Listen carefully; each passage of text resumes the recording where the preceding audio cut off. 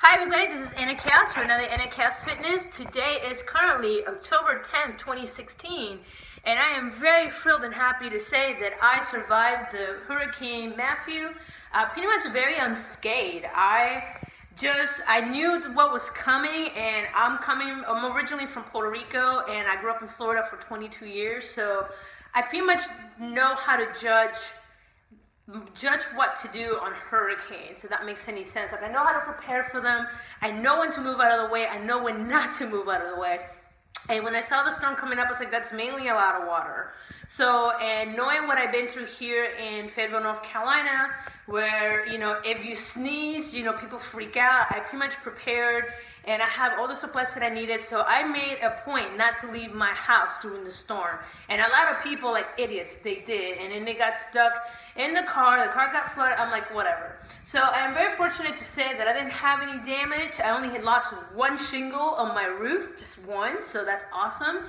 And my backyard flooded, the front of the house flooded, but luckily my neighbor, the sweet little old lady, she comes out, she cleans the drains, and she cleaned it right before the storm, so it kept our street from flooding, and it was starting to flood.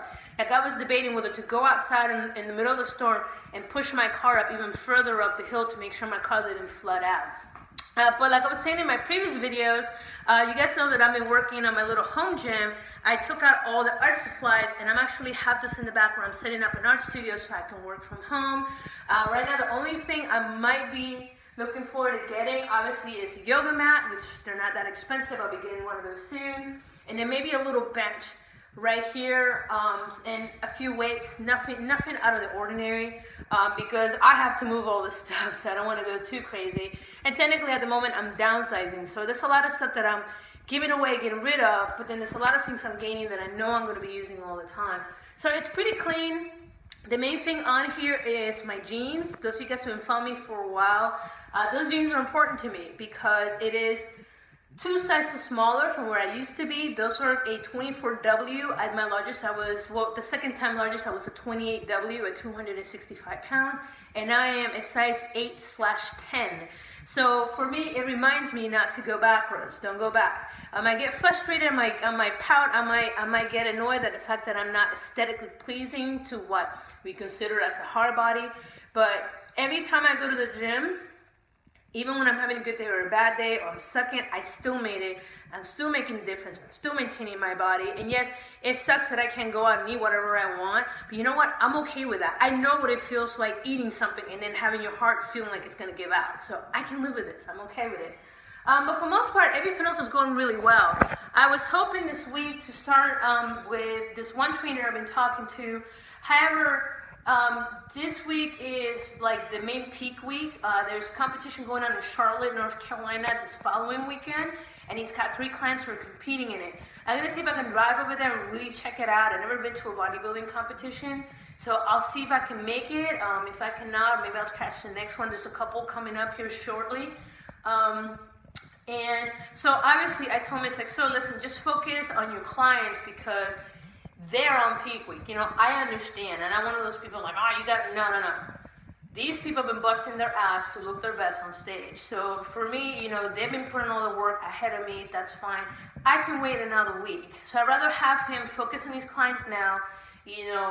They're pretty much right there. They're right there. How can I be an asshole and just take the attention away from them for me? And I just can't do that because I know that will piss me off. So I'm just kind of giving him this week, get the dog and pony show out of the way, and hopefully next week he'll come back rested, and then he can give me the attention we want, like that I need, and then he can be all chilled and he can focus on me and what I need to do to get myself in shape. And I'm not looking forward to competing at NPC level. Never have. I don't think I ever will. I admire those people because I know what goes into it. But, I got loose skin, so that's going to be many years before I can even consider it, unless I get many surgeries, which I really don't want to go through that because I just went through it, and that sucked. And unlike before where I had my roommate Andrew, who's, God bless his little heart, he helped me out when I had the surgery, and my friend Andre too, he helped me out. He drove me there, he stood with me 24 hours. Both my friends helped me out. This time around, I don't have anybody to stay with me. So yeah, I can't be doing that. So But yeah, so I'm looking forward. Obviously, we couldn't do it this week, but you know what? Next week is okay. In the meantime, this week, I'm just focusing. I'm getting back into, I cleaned out my pantry. I got a couple beer bottles left. That's all I got left in my pantry right now, thank God. All the snacks are gone, everything else is gone, all the old food's gone. So I have really cleaned out my pantry except for a few beers, which is pretty good. And the reason why I got this before the hurricane, because, let's face it, if the power goes out, you're staring at a wall. Unless you have a candles or flashlight, maybe you're reading, but that gets kind of old after a while, so I might as well get drunk, pass out, fall asleep, and sleep through most of the storm. That's just the way that I think. That's just the way that I survived certain storms in the past. I just sleep through them. It just makes it go back so much faster instead of just being wide awake and freaking every time a strong gust goes through one of your roof is going to blow away. So, but whatever. But anyway, guys, this has been Anna Khayos for another Anna Khayos Fitness. I'm sorry I don't have much to show you. The gym today was very packed. It was very hard for me to film myself working out. But you know what? Not a big deal. It makes sense because everybody, they were cooped up for several days and they're just enjoying the beautiful day we got outside going on. Look at that sunshine, man. That is amazing.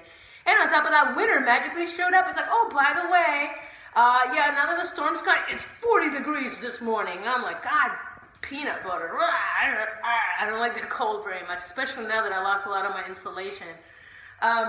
But yeah, so I couldn't film myself, but I'll try to do more within the next week. Just trying to work out on my own. But that's it. That's all I got.